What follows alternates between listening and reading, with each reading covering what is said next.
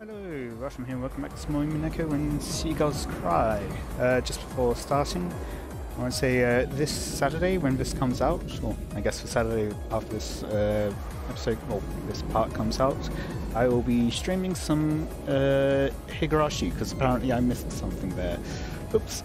I've got Higurashi installed, just need to find out which save I need to load. But in any case, let's continue.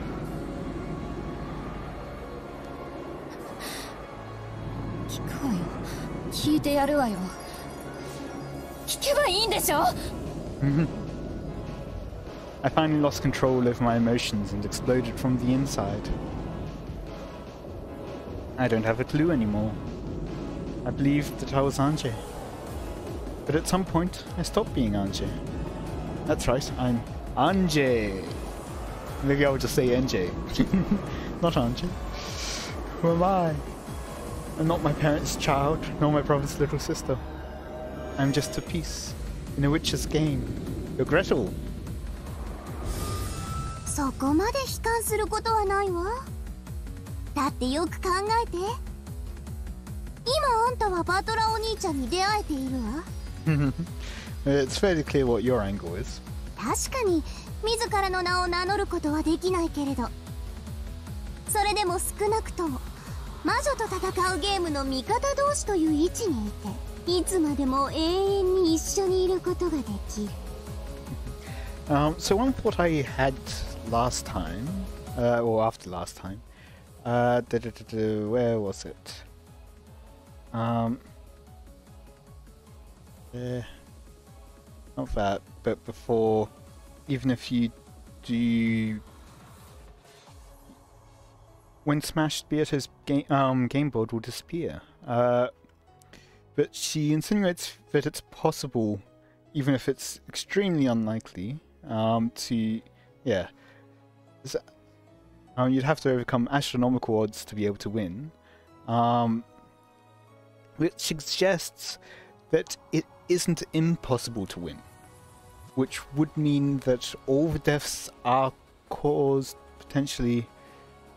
are caused by humans, because otherwise it would be possible for, so technically Beatrice's goal isn't to prove that all the deaths are magic. She doesn't even need to prove that any of the deaths are magic. She just needs to prove the situation that would require magic in order to exist. So it's a bit more relaxed, which means that if there's a way to get past her goals, then a subset of that will still be true. Basically, the fact that it's possible to win the game suggests that none of the deaths are caused by magic directly, or at least that there is another possible cause. Now, the issue with there being a possible cause is that Beatrice would be able to deny it with red if it isn't what actually happened. Therefore, it must be that all the deaths are caused by humans. Now, that isn't to say that magic doesn't exist. My personal theory is that magic does exist in this setting, partially because we've gone through Higurashi already. But I expect that none of the deaths are actually caused by magic or Beatrice. Maybe they are caused by Beatrice, but indirectly, through someone else.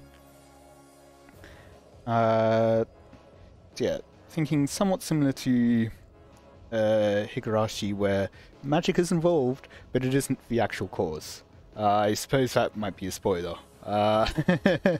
If you haven't watched or read all of Higurashi, I'll try to put something on screen.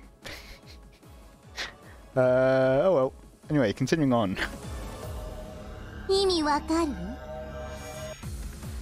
Can't stand it, but I understand. In other words, as long as Oni-chan keeps getting a tie in this game, it will continue forever. Continuing to tie means continuing the game for eternity, and it means that I can remain with Oni-chan as a piece. But if Oni-chan wins, or loses, and the curtain closes on the game, 駒であるあんたは消える。ゲームの駒の幸せは何？ Being played. ゲームで遊んでもらうことだけよ。押し入れにしまわれて埃をかぶることじゃないわ。そうでしょ？ In the past, the Seven Sisters of Purgatory said it as well. Furniture's happiness comes from being used, not being stored away. That's right. I am now the witch's furniture. 話を少し変えるわね。実は私、このゲーム永遠に引き分け続けてほしいと思ってるの。 As expected. 終わらないゲームは永遠の檻。ベルンを今度こそ屈服させる未来永劫に開かれることのない絶対密室よ。ベアとはね、一応は勝つ気があるの。Only a bit though. バトラを屈服させるという勝利ね。でもね、実はそれも私には困るのよ。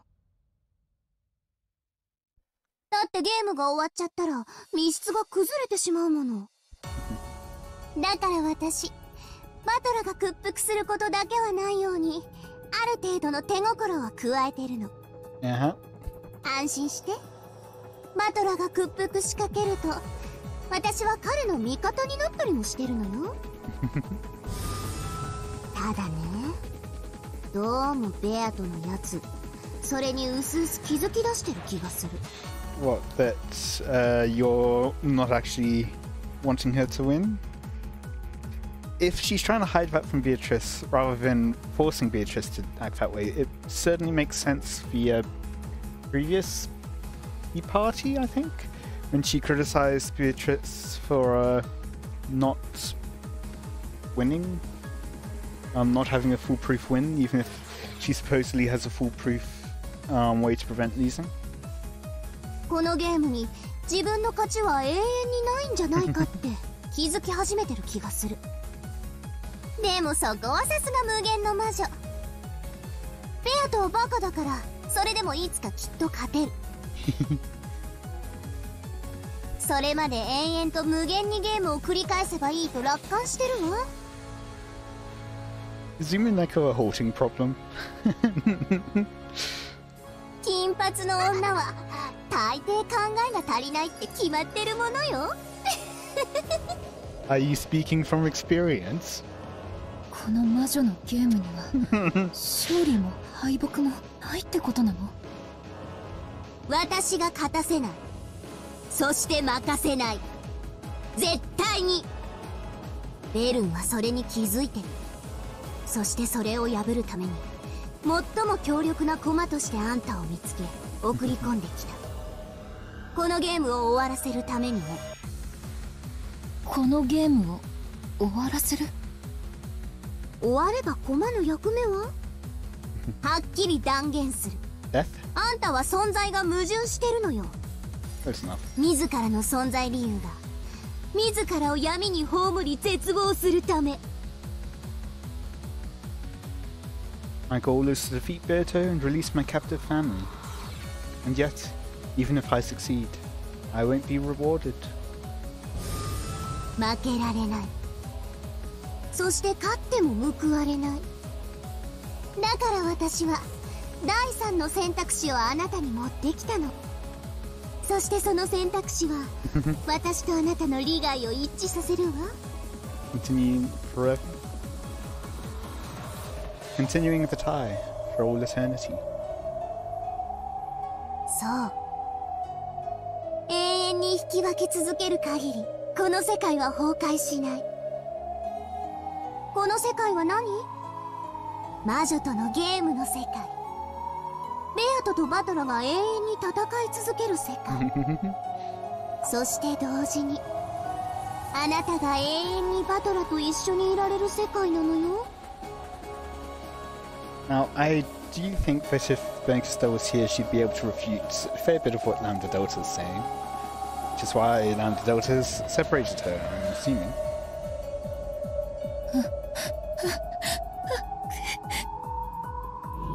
My head was spinning. That confusion became a hot liquid and I felt it pouring from my eyes. I believe that's called tears, not confusion. It was so hot that it felt like it had burned my face. エンジェ・ベアトリーチェ、ゲームを終わらせ、あなたとバトラの交流できる世界を終わらせようとするのが目的のベルンカステルに味方する理由がどこにあんの？あの子はあんたを騙してたのよ。自分の駒になればあんたが救われるかのようにごまかしてね。でも私はそこをごまかさない。Instead you'll deceive in other ways? だから言うわエンジェ、私の駒になりなさい。私はベルンのように絶対にもらえない嘘のご褒美なんてちらつかせないわ。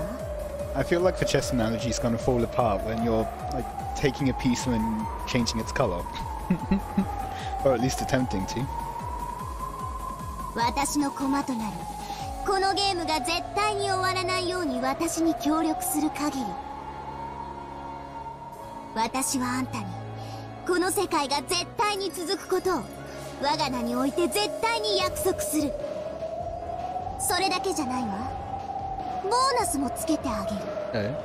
あなたに課せられているルール、それを取り払ってあげるわ。まあもちろん私の駒になると誓ってもらった後にだけどね。Of course. In my own throat, there was a thick, loud gulping sound. Ah, I shouldn't have listened. If I hadn't listened, I could have remained an innocent little sister, praying for my brother's victory. But I might be different now. I might have been degraded into a witch's furniture, one that cares about nothing but being by Oni-chan's side. 兄を裏切れと言ってるわけじゃないんだからね。Oh, you kinda are. バトラが負けそうになったら全力で助ければいい。逆にバトラがペアと追い詰めすぎたら少し加減を変えてあげてほしいと。And that's what betrayal is. その程度のお願いをしてるのよ。大丈夫、バトラを裏切るほどの必要はないわ。バトラ一人じゃベアトには勝てない。だからベルンはあんたを送り込んだんでしょ。あんたが手を貸さない限りバトラは永遠にベアトには勝てない。ね、とっても簡単でしょ。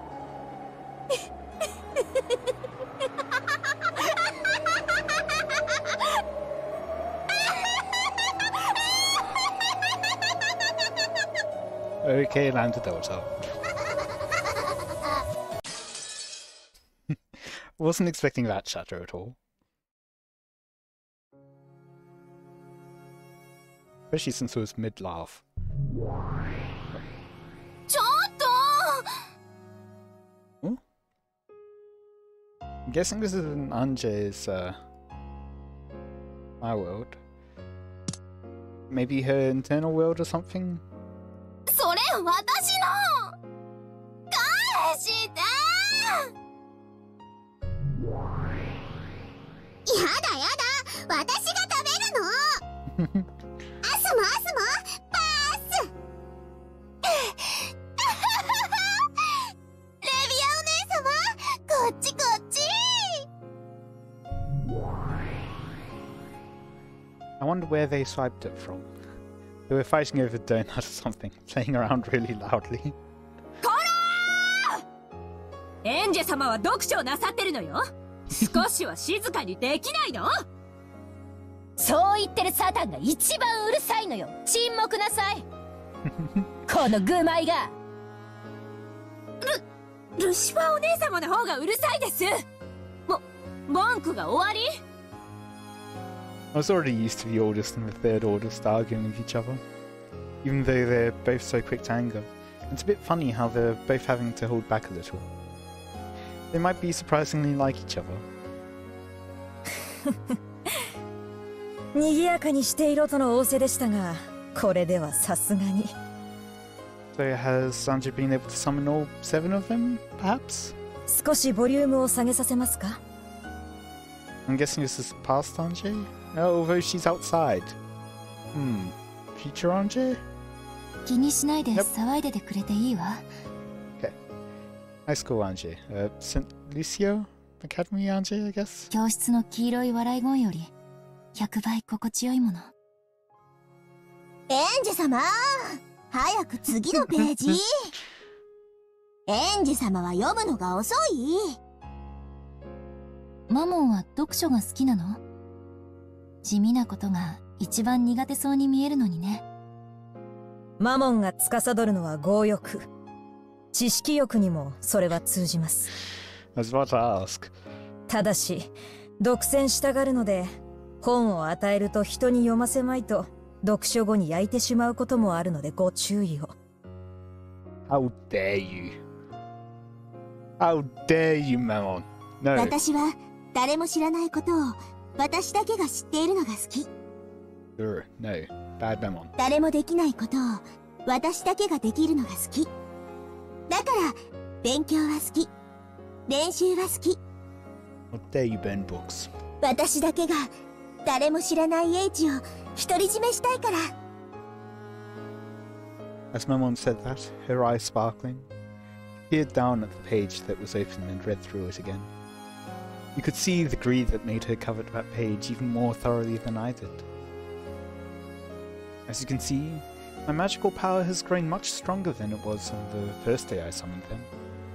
By now, I've gotten so that I can summon all the 7 Sisters of Purgatory at once, and still calmly read a book like this. This place, although I can't recall exactly where it is a quiet and calm street-side bench. I'd been young back then, so I don't remember the details of its location. Okay, so it is her inner eternal thing. Interesting how Maria told her to make it like wide and expansive, and this feels a bit closed. I guess it's because she's gotten more used to it, and the wide and expansive was just for training.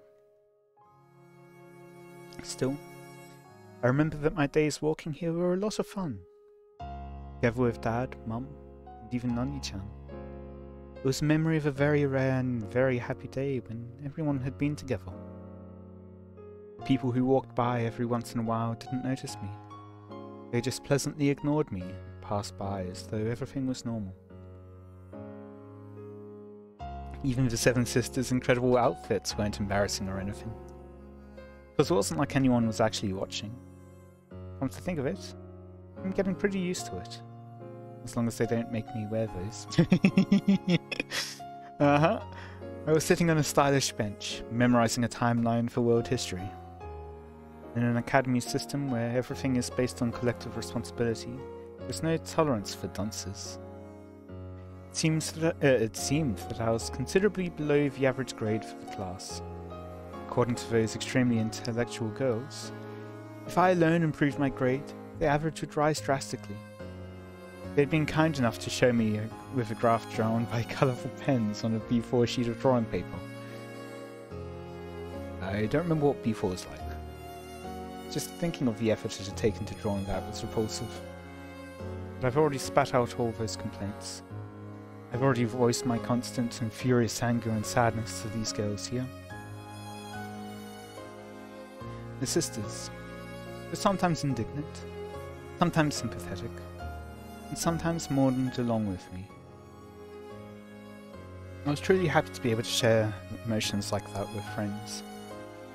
It's said that they were originally furniture that existed to carry out Beatrice's cruel sacrifice ceremony. According to the occult message bottle I hated, it seemed that several of them even attacked my family. But I don't believe that, and it's pointless to question them about it. They are furniture. They only respond to their master's requests. Even if they really did attack my family, I can't hate them. One I really hated was the Golden Witch, Beatrice. Rose that ringleader of Yoshimiya's suspicion, Aunt Eva. 園児様、早く次のページ。あ、ごめん。疲れたわ。少し休憩させて。園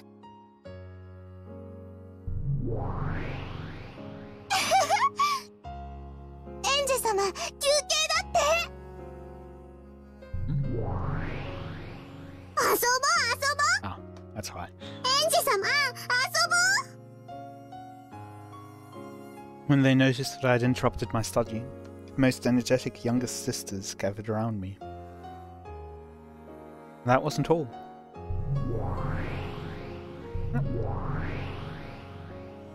Even Maria Onechan and Sakataro showed themselves. They had probably been very close by, but they must have hid themselves so that they wouldn't interrupt my studying. ウリュウ、エンジェ、お勉強どう？お勉強どう？やー、サク太郎元気？ちょっと私にもモフモフさせて。 And, which one's, Gluttony again?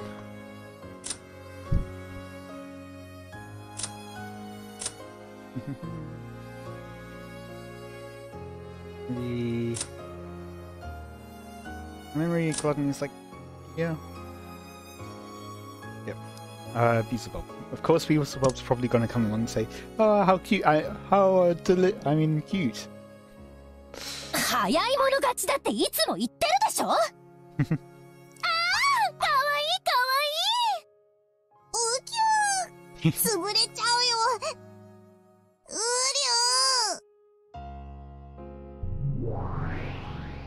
ー。七姉妹が揃ってる時に現れたのが運の尽きだ。おとなしくモフモフされてもらおう。もういっつもこんなにしてしまって。愚昧な姉と妹どもが申し訳ありません。サク太郎もみんなに会えて喜んでるよ。どうエンジェ、お勉強の調子は？ありがとう。まあそこそこには。ご丁寧にも他のクラスで先にあった小テストのプリントが回してもらえたの。麗しい連帯感に涙が出るわ。とりあえず年表を頭に入れるだけでもまあ多少はマシかしら。ウリュウ、エンジェお勉強偉い。いっぱい点数取れるよ、ウリュウ。お疲れ様。マリア、お勉強は全然ダメだったから、ちゃんと勉強すれば点数が取れるエンジェが羨ましいよ。He is supposedly well below average. ご冗談を。英語、ラテン語、オカルトの知識。そんなのを丸暗記できてるお姉ちゃんの方がよっぽどすごいわ。マリアは魔法のお勉強は何でも覚えられるけど、つまんないお勉強は何も覚えられない。だからテストでも何も役に立たない。What about the English tests? He's certainly not going to be doing that in tests. 確かにオカルトの知識はどうかと思うけど、英語なんかは成績に結びつくんじゃない？小学校1年生の時、国語のテストで鉄砲のイラストの脇に四角が4マスあって、そこに名前を書きなさいって問題があった。ライフルって書いたら×だった。どうして？合ってるじゃない。鉄砲が正解だって。Because it was for the Japanese language class. カタカナは小学1年生では習わないからダメだと言われた。マリアはよくわからないから、その日以来テストでは全てひらがなで書くようにしたよ。でもなぜかママには怒られる。先生にも怒られる。お姉ちゃんは多分生まれる国を間違えたわ。ならマリア、魔女の国に生まれて魔法学校に入りたかった。Can you give some examples? そうしたらもっともっと素敵な魔法の友達がいっぱいいたかもね。うりゅう。でも別に今は何も気にしてないよ。だって魔法はいっぱい使えるし、魔法のお友達もたくさんいる。マリアにはサクタロがいれば十分だもの。僕だけじゃないよ。サクスケもサク吉も動物の音楽隊もアザラシの下田くんもウサギのサナエさんも小豚のピゴーくんも他にもいっぱい。Incredible. The number of One-chan's friends keeps increasing. Every time I ask, the number of names for her friends grows. There's no doubt that Sakataro is her best friend. I'm a little jealous of all of those close friends. どう？七姉妹は仲良くやれてる？本当に賑やかな姉妹たちよ。たまに物騒なことを言い出すけど悪くないわ。本当はサクタロみたいな可愛い子が良かったんだけど、今はもっと私の原初の魔法を学んだならきっとエンジェの好みの友達を生み出せるようにもなるよ。今のエンジェに想像はまだちょっと難しいね。想像と召喚は違う。そして反言もまた違う。お、やっぱり一番の願いは家族を蘇らせること？うん。よりしろは持ってるよ。これ。そうだね。その髪飾りならいつかきっとバトラを呼び出す鍵になるよ。あとはエンジェの修行次第だね。I can't help but feel that the hair accessory is definitely gonna become relevant in the witch game section. それがいつまでかかるのかわからないのが泣けるけれども。ウリュウ、辛くてもしっかり。エンジェが諦めなければ絶対にいつか叶うよ。絶対に叶うという保証を誰かがくれたならきっと心も休まるでしょうにね。ウリュウなら僕が保証する。エンジェはいつかきっと必ず願いを叶えられるよ。Not sure, but Sakataro's voice sounds familiar. ありがとう。気休めでも嬉しいわ。気休めじゃないよ、ウリュウ。ダメだよ、エンジェ。そういう感情は半魔法の毒素になるよ。夢は必ず叶うって気持ちが一番よく芽吹く魔力の種なんだよ。そうね。ごめんなさい、お師匠様。エンジ様は少し強欲さが足りないのよ。欲しいもののためにはどこまでも。手に入れるまで絶対に諦めないという根性が足りない。ウリュウ、そんなことないよ。エンジェは頑張ってるよ。ありがとう、サク太郎、マモン。泣き言なんて何の足しにもならないもんね。私にはただ頑張るしか道はないのよ。努力するわ。歯を食いしばってね。そして必ず夢を叶えるわ。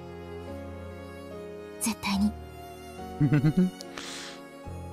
ウリュウ、エンジェ偉いよ。頑張ろう。 He's already been corrupted by Lamp Delta. 僕もママも応援する。ええ、応援します。主が強欲であればあるほど私たちの価値も上がるというもの。それよりエンジ様、 Uh-huh. せっかく10人も集まったんだし、 Huh? みんなでしりとりでもして遊ぼうって提案がありまして。負けたら罰ゲーム。私に耳をかじらせて。もうあんたの頭には食欲以外ないの？ Yes. グマイどもの愚かな提案をお許しください。そろそろ勉強に戻られなくても大丈夫ですか？やだやだやだ、ずっとお勉強終わるの待ってたのに遊んでもらえないなんてやだ。悪くない提案と思います。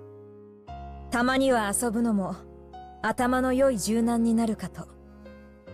Taking study breaks is important to help You remember? Sleeping is as well. And on that note, I'll be ending it there for today. I hope you've all enjoyed. Let me know any feedback you have in the comments. And until next time, see ya.